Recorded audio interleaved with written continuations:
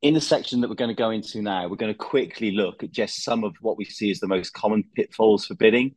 We're not going to spend too much time looking at this, but because after we've quickly unpacked this lot, we will move on to the ideas and actions that will help us overcome some of these challenges.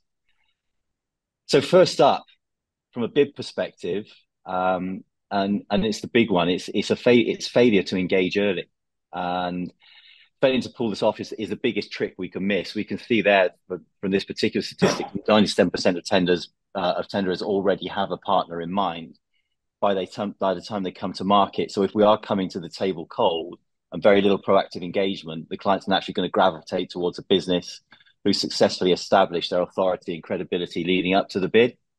I'll jump into the next one, which is weak or insistent or inconsistent bid or no bid decision making processes.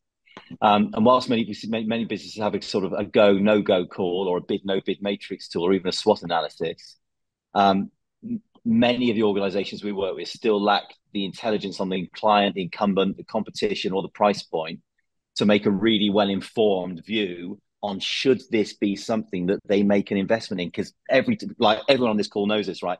Putting these things together takes an enormous amount of effort, enormous amount of resource, and quite frankly, it's a distraction across the business. There's an opportunity cost assigned to this as well. The next one over here we've got is complexity. 77% of the buyers saying that their last purchase was complex. The bid reader wants to be taken on a journey. They want to be able to find the points they're after. And too often we find bidders placing too much detail and complexity in the response. That means their overarching message is lost.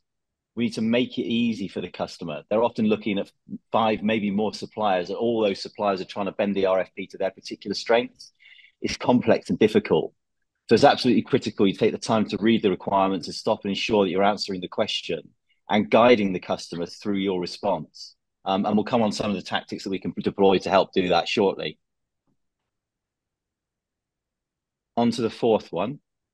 I mentioned earlier that price alone was not enough to win a bid, and nor is just answering the tender with the sort of black and white speeds and feeds response. If you base your response on functional solutions and you consider that any bidder can deliver the required solution, otherwise they wouldn't be in the running in the first place, then an approach like this fails at the outset because it fails to really clearly express exactly what your competitive advantage. And it's our job collectively to understand and deliver the human outcomes and the value that we're proposing as part of this bid.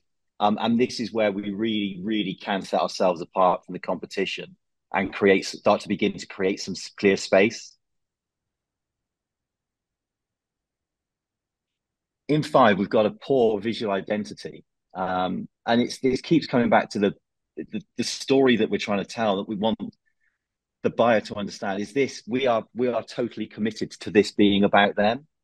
And we think that strong visual identity is important, both in terms of signposting, coming back to the point we made earlier, about making sure that the reader can get to the bits that matter to them. But also, it's ensuring that we look professional in all that we do. If we deliver a sloppy proposal, what's the actual project going to run like? But it's also a chance to show your connection with the business, with their brand. And just to be clear, I'm not advocating trying to ape another business's identity. That way is fraught with danger. But it is possible to deliver powerful visual cues to demonstrate a clear connection with their brand, their values, without throwing away your own. And again, we'll come back later on to some working examples of how you can approach that and what good looks like.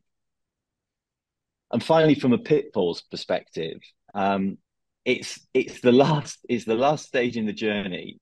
And we always talk about it being the sharp point of the spear, but quite often it can be the bit that gets forgotten. I mean, the stat that we're making there is that any purchase we're only getting as salespeople, we're only getting 70% of the time to make the purchase face to face with potential suppliers. So we've got to make that count. And almost every single bid that we work on will require the shortlist to present in person. And it's before we begin working on that stage, we always ask our clients, why do you think that is? They've got everything they need to know from you written into your proposal. Why is it they want you to sit in a room with them and talk them through it? And it comes back to the point again we said earlier, it's about the thing that makes the difference. It's about trust and human connection. So please don't make the mistake of just thinking the presentation is just the fluff on top, because regularly see what has been thought to be a nailed on decision about award completely reversed by a strong performance in the room, because it's the platform that enables us to really bring our competitive position to life and tell the stories that the RFP structure squeezes out of our written response.